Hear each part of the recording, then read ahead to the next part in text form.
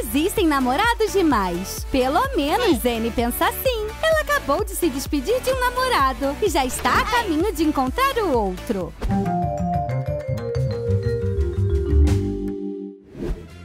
Mesmo se você estiver namorando dois homens ao mesmo tempo, você deve ligar para cada um deles pelo menos uma vez por dia. Agora ela tem Evaldi ao telefone. Oi, docinho. E um pouco depois, Michael entra na conversa.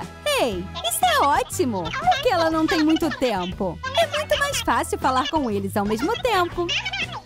Apenas mude o som, responda de forma neutra e sorria o mais amplamente possível. E se algo der errado, culpe a conexão. Mas as conversas duplas são exaustivas. Ele está sem energia depois das suas conversas de vídeo. Ela precisará definir um horário específico para as ligações de todos.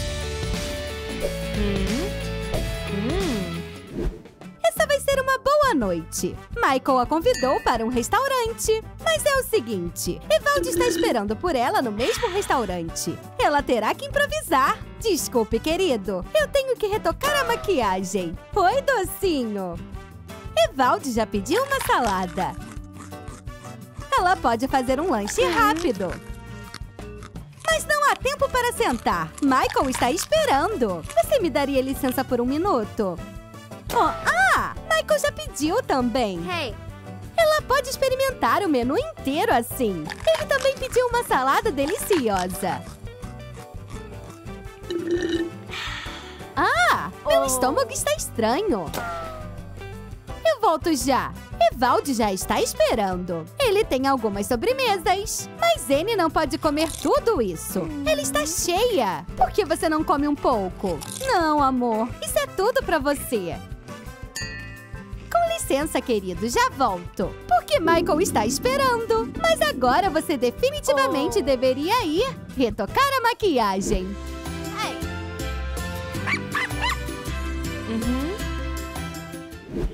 Pelo menos você pode relaxar no cinema. Ele está esperando por essa estreia há muito tempo. É uma ótima comédia. O cinema está explodindo de tanto rir. A noite com Michael foi ótima. Ela não teve que correr de um lado para o outro dessa vez. Mas Evaldi ainda não viu esse filme. E claro, ele convidou N.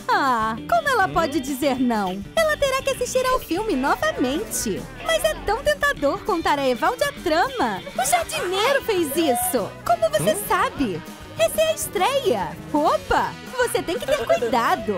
Ele pode ficar desconfiado. E de repente ela começou a ficar com sono também. Mas ela não vai perder nada de interessante de qualquer maneira. Ela já conhece o enredo. Finalmente, os créditos finais. Parece que Evaldi amou o filme. Pode apostar que sim. Assistindo pela primeira vez.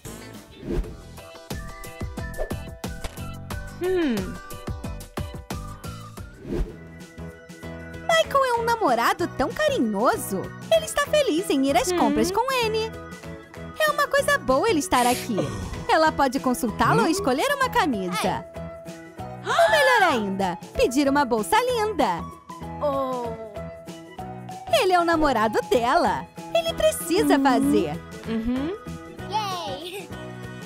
E esse vestido, querido? Mas isso não funcionará hoje. Michael está determinado. Apenas a bolsa. Já chega. Bem, obrigada. Sempre há uma chance de convencer a Evaldi a dar o que ela quer. Ele é um doce e definitivamente concordará. Imagine como ficarei bem com isso. Ele definitivamente sabe como negociar. Em uma festa fantasia, N não precisa se preocupar. Seu rosto está escondido sob uma máscara. Ela pode até tirar selfies. Ei, o que Michael está fazendo aqui? Que coincidência!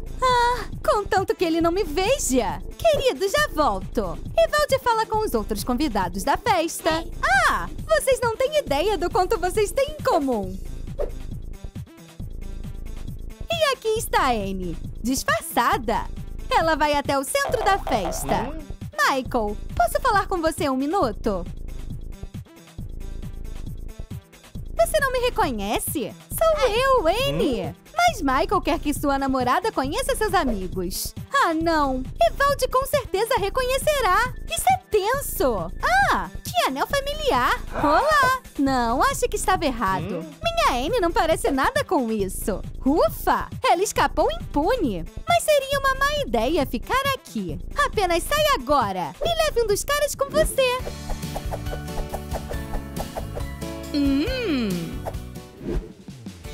Ele não tem colegas de quarto, então ela pode passar um tempo sozinha com Michael. Mas não por muito. Evaldi decidiu vir. Isso é ruim. Querido, deve ser o supervisor do dormitório. Eles vão me expulsar se descobrirem que eu trouxe um cara aqui. Aumente a música e espere aqui.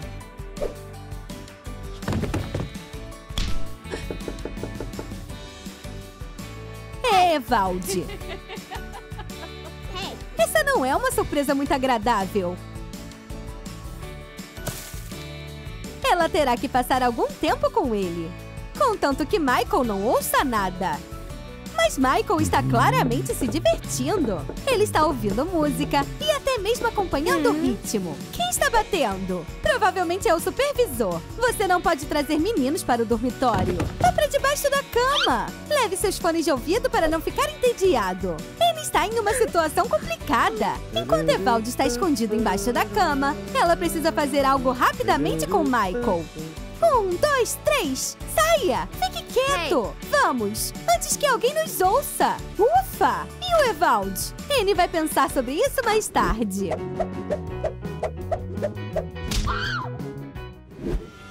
Uma corrida matinal no parque. Ar puro e boa companhia. Ah, estou tão cansada. Ah, não! Evaldi está aí! Você sabe, Michael, você corre outra volta. Eu vou fazer uma pausa aqui. Uau, que encontro legal! Você também corre pela manhã? Agora você precisa se afastar de Evaldi.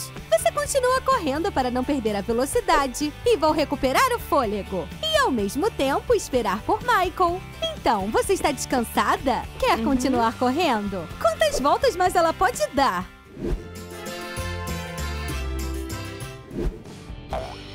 Um encontro na arena de trampolim. Isso é tão romântico! E você pode se divertir como uma criança. Evaldi é tão criativo. Mas Michael também tem uma imaginação ativa. Como ele chegou aqui? Evaldi, vá nadar nos cubos. Enquanto Annie surge com uma saída para essa história. Oi! É tão bom ver você! Quer ir pular? E se Evaldi ficar entediado, você terá que insistir para que ele fique na piscina. Mas algo precisa ser feito com Michael. Eu tenho uma ideia. Ah, Annie! Onde está você? Estou aqui em cima, obviamente. Enquanto Michael está procurando por ela, ela precisa tirar Evaldi daqui. Ufa! Isso está ficando cansativo. É um dia tão bom! Apenas um passeio no parque. Sem correr nem mentir. É triste, mas Evaldi tem que ir. É urgente. Bem, o que você pode fazer? Annie chega em casa e, de repente... Sério? Michael! Ah, cara! O que ela deve fazer? Jogar fora as flores? Mas elas são tão bonitas! Suas favoritas! Já sei! Direi que comprei um buquê pra ele. Não, ele não gosta de lírios. Ok, eu sei. Eu só preciso fugir. É melhor do que jogar fora meus lírios favoritos.